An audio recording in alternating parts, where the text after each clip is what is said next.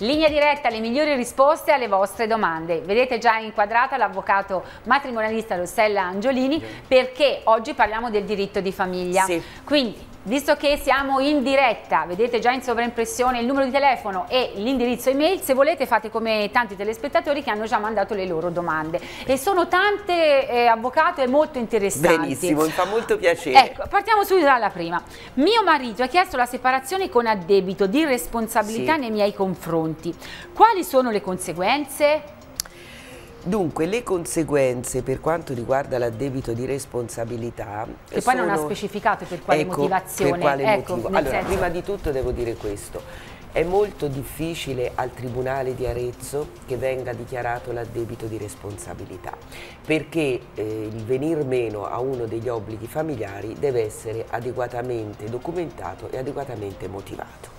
Quindi anche il fatto di avere una relazione extraconiugale al di fuori del matrimonio di per sé non è un motivo per l'addebito, a meno che non si dimostri che questo matrimonio era splendido, era bellissimo, ci si voleva un gran bene e quindi è stato, diciamo, per una delle due parti, non è stata cioè la causa determinante della separazione, e questo praticamente da dimostrare è impossibile. Penso proprio di sì. Quindi se dovesse essere comunque dichiarato l'addebito di responsabilità, la situazione è questa: se la signora avesse diritto a un assegno di mantenimento, questo assegno di mantenimento diventa un assegno alimentare, nel senso che l'assegno di mantenimento è un assegno che permette di mantenere lo stesso tenore di vita tenuto in costanza di matrimonio. Sì. L'assegno alimentare invece è una cifra che permetta cioè le minime, il mantenimento delle minime esigenze di c'è anche, non vita. sapevo, c'è anche quello alimentare. Sì, alimentare. Sì. Benissimo. E l'altra conseguenza è che la signora perderebbe subito il diritto ereditario, mentre nell'ambito della separazione resta il diritto ereditario, e poi probabilmente verrebbe pagata al pagamento delle spese processuali. Ma anche allora il diritto, che ne so, al fattore della pensione? Sicuramente, cioè tutti i diritti. Tutto. Però se lei ha detto che il Tribunale di Arezzo è difficile... È difficile, io non ho visto soltanto una volta, diversi anni fa, dichiarare l'addebito di responsabilità, però questa volta era nei confronti del marito, perché ha avuto dei comportamenti piuttosto gravi nei confronti della moglie. Va bene, andiamo oltre. Sono una madre di un bambino di 5 anni, io non lavoro, sono separata e a mio figlio pensano i miei genitori perché il padre non lavora. Potrei chiedere ai miei suoceri di collaborare al mantenimento di mio figlio come fanno i miei genitori? Sono situazioni che ultimamente, visto anche la crisi economica, può capitare. Sicuramente sì, sono situazioni sempre più frequenti, anche perché in questo caso mi sembra di capire che anche la signora, che anche la mamma del bambino non lavora. Quindi la mamma di questo bambino, dato che il babbo per motivi diciamo oggettivi, non avendo il lavoro, non può collaborare al mantenimento del bambino, la signora avrebbe il diritto a chiedere appunto in tribunale al giudice che venissero chiamati i nonni in giudizio per collaborare al mantenimento del nipotino come fanno i genitori della madre. Perché può essere fatto tranquillamente. Può essere fatto, c'è un articolo del Codice Civile che parla appunto degli alimenti e dice che obbligati agli alimenti non sono soltanto il coniuge, ma sono anche i figli, i fratelli, gli zii, i suoceri, quindi tutte quelle persone che sono i componenti della famiglia, quando i diretti responsabili, in questo caso il babbo e la mamma, non sono in grado di poterli mantenere, subentrano i nonni. Quindi insomma è fattibile. Questo è fattibile, sai perché, Susanna? Perché tutte e due non lavorano. Perché se uno dei due genitori lavorasse, so che non è giusto, ma uno dei due mantiene il bambino, visto che gli altri nonni e quindi i nonni non sarebbero perché chiamati. Io presumo che se la signora ha fatto una richiesta del genere, verbalmente lo avrà chiesto ai nonni. I nonni probabilmente non danno, quindi dovranno andare per vie legali. Quindi chiamarli, citarli in tribunale davanti al giudice ordinario, e in modo tale che il giudice ordinario possa, diciamo, liquidare una cifra che, non dandola il babbo, cioè i nonni paterni, siano chiamati a versarla in sostituzione del babbo. Allora, voglio ricordarvi, Linea Diretta è un programma fatto per voi, se volete chiamate perché siamo in diretta, scusate il gioco di parole, oppure mandare all'indirizzo email le vostre domande come hanno fatto, ribadisco, tanti altri telespettatori. Vado oltre. Dice, mio marito ha un reddito che è il doppio del mio, siamo in fase di separazione e poiché io lavoro, mio marito non vuole darmi l'assegno di mantenimento, posso pretenderlo? Dunque, lavorano entrambi, però il marito guadagna molto di più. Dunque sì, la signora lo potrebbe pretendere, perché la legge è molto chiara in questo e dice che quando c'è una diversità di reddito inteso in senso generale, quindi non solo reddito da lavoro, Susanna, ma anche reddito per esempio da capitale, da patrimonio. Ah sì, uno potrebbe avere delle case in affitto. Che c'è una notevole differenza tra i due redditi, il coniuge, quindi in questo caso il marito, che ha un reddito maggiore, può essere, e solitamente viene, può essere diciamo condannato, può essere stabilito che debba versare un assegno alla moglie che tende a equilibrare le due situazioni reddituali. Naturalmente poi Susanna, bisogna vedere anche se la casa coniugale è stata assegnata alla signora, insomma, però ecco, detto però se così, ci fosse la divisione dei beni? Non ha importanza, anche se c'è la divisione no, scusi, non ha importanza perché proprio il reddito, quindi se uno guadagna 50 e l'altro guadagna 150, il giudice fa una valutazione e dà alla signora un assegno per equiparare i due redditi. Pronto? Pronto, buongiorno. Buongiorno signora. Vorrei fare una domanda all'avvocato. Certo, prego. Per caso, come io sono la nonna, però ho una figlia che non è stato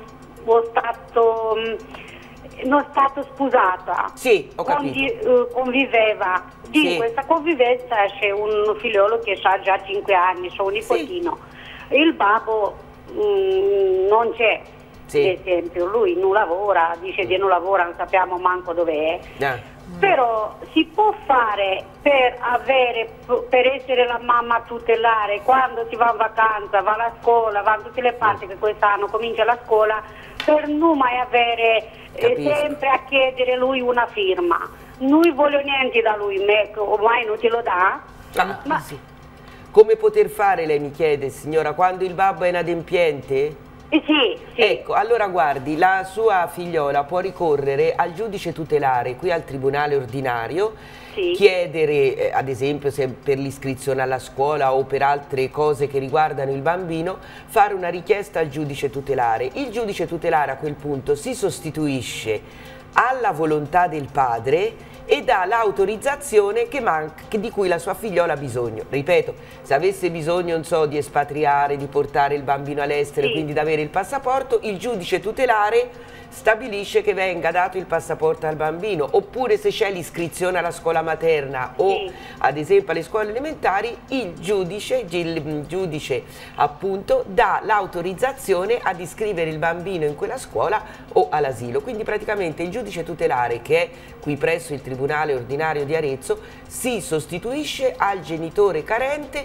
in tutte quelle che sono le decisioni nelle quali ci vuole l'autorizzazione del padre. Praticamente la figlia non lavora, mantengo io tutto. Questo lo sapevo, signora, l'avevo capito. Ma i genitori, diciamo, di questo signore non ci sono qui ad Arezzo? C'ha la sorella, ma ma manco non vuole sentire che vuole aiutare o qualcosa, ma manco per niente. Bisogna vedere, perché se hanno delle disponibilità, invece, signora, anche loro possono essere chiamati in giudizio per collaborare a mantenere questo bambino. Però, signora, conviene se questi nonni paterni hanno delle disponibilità economiche, altrimenti le dico rinunci, perché è inutile buttare via i soldi. Io sono contenta che ho questa della giudice tutelare per darmi questa, che vuole andare in vacanza, ho bisogno di firme, ho bisogno di fare un documento. Questo il giudice tutelare, signora, ed è un ricorso anche abbastanza semplice, che il giudice tutelare fissa subito l'udienza. Poi noi da manco l'assegno familiare, questa creatura non prende niente. Questo ho capito, signora, che non gli dà neanche un assegno di mantenimento, questo però se c'hai i nonni o c'hai gli zii, può tranquillamente al limite portare, come abbiamo detto prima, anche loro in tribunale. Se i nonni paterni hanno disponibilità, capito, allora sì, le conviene. Comunque per tutti gli adempimenti relativi al bambino c'è il giudice tutelare. Sì, ma scusa, mi serve per prendere un avvocato o andare direttamente in tribunale? Questo, signora, bisognerebbe che guardi, lo stavo per chiedere io. Ci vorrebbe qui l'aiuto, cioè, di un legale, perché bisogna prima di tutto fare una richiesta ben precisa. Penso, cioè, che ci vorrebbe, insomma, solitamente quando si va davanti al giudice tutelare, tanto più, signora, che c'è un bambino piccolo, ovviamente il giudice e anche la legge hanno bisogno che che questo bambino sia anche assistito e tutelato da un legale. Prenda un avvocato, mi dia retta, così pensano tutti gli avvocati, anche se uno dice sì, ho delle spese in più, però insomma gli avvocati vanno oltre. Quando c'è un bambino piccolo va tutelato. Va bene? Grazie mille. Grazie a lei, Prego. buonasera. No, perché insomma voglio dire... La domanda è giusta, è pertinente. No, hai ragione, devo dire una Susanna, cosa, cioè, di non gli passa niente, però l'abbiamo detto prima in un'altra domanda però che ha fatto un telespettatore. Anche alla signora un'altra cosa che poi non ho avuto tempo. Dica, tanto ci sta ascoltando. In queste situazioni qui, quando diciamo la madre non ha disponibilità economiche, c'è il cosiddetto gratuito patrocinio. Aspetti, poi si finisce una chiamata, scusi. Pronto? Sì, buongiorno e buonasera. Buonasera. Sì, avvocato, buonasera. Buonasera. Una domanda, dunque io sono separata, non sposata, con ahimè un suo collega di lavoro. Succede. Quindi non è sposata, lei non era in matrimonio, nemmeno separata, vi siete lasciati? Ci siamo lasciati, siamo tra avvocati. Ora io dicevo, il padre del bambino non passa assolutamente niente, ma non è questo il problema. Il padre del bambino ha uno studio, un'attività eccetera. Io lavoravo con lui da circa 7 anni e mi ha licenziato. Pure?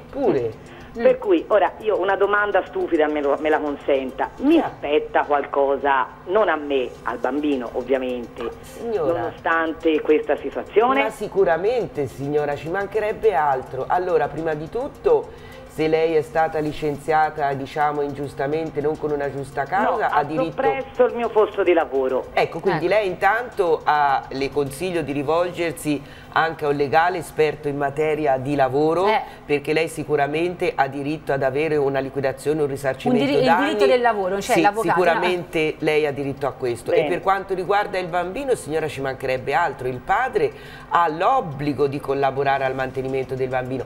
Per quanto riguarda lei lo sa signora, oggi non c'è una legislazione ancora che riguardi le coppie di fatto, quindi lei purtroppo allo stato attuale non ha diritto a un assegno di mantenimento, ma il bambino ha diritto a un assegno di mantenimento e lei ha il diritto anche che il padre partecipi al 50% delle spese straordinarie. Quindi signora, mi raccomando, si faccia valere nell'interesse del suo bambino, mi raccomando. È un anno che lui non paga niente, quindi... Ma vede, lo vede il bambino, scusi? Sì, allora il bambino, io sono stata una madre forse... No, il bambino lo vede perché io proprio ho deciso insieme al babbo di affidarcelo al 50%. Che vuol dire signora? Me lo traduca per piacere alla pratica. In pratica che vuol dire? Al 50%. Cioè, vuol Mi dire faccia che capire. Lo tieni, diciamo, io lo tengo 4 giorni e lui lo tiene 3. Cioè, questo bambino quanti anni ha, signora? Ha 3 anni e mezzo. Scusi se mi permetto, ma gliela devo dire, e un bambino di 3 anni e mezzo si tiene 4 giorni in una casa e 3 giorni in un'altra? Esatto. Ma va mica bene signora, non è mica un pacco postale questo bambino. Lei capisce signora che questo modo di tenere il bambino, questo accordo, che cosa comporta? Che per il bambino è un disagio totale, perché lei ci starebbe 4 giorni in una casa e 3 giorni in un'altra, io no, quindi si figuri questa creatura, e questo tenerlo al 50% giustifica da parte del babbo del bambino di non versargli un assegno di mantenimento. Quindi signora, lei, mi scusi, non la voglio rimproverare, ma lei sta prima di tutto sacrificando il suo bambino, perché un bambino deve avere una collocazione prevalente che così piccola è la collocazione con la mamma, primo. In secondo luogo devono essere stabilite delle modalità di visita, in terzo luogo questo babbo ha l'obbligo di versarle un assegno di mantenimento, ma questo regime signora non va bene. Guardi, le dirò che anche i giudici del tribunale non sono d'accordo su questo regime, quindi assolutamente si rivolga ai suoi legali, modifichi completamente questo accordo nell'interesse del bambino prima di tutto e poi anche perché lei ha diritto ad avere un assegno di mantenimento per gestire questo bambino. Perché essendo avvocato lui ha già fatto tutti i suoi conti dentro la sua testa, facendo così. Va bene. Grazie. Grazie. Prego. Noi andiamo un attimo in pausa perché siamo oltre il tempo stabilito. Tra poco linea diretta.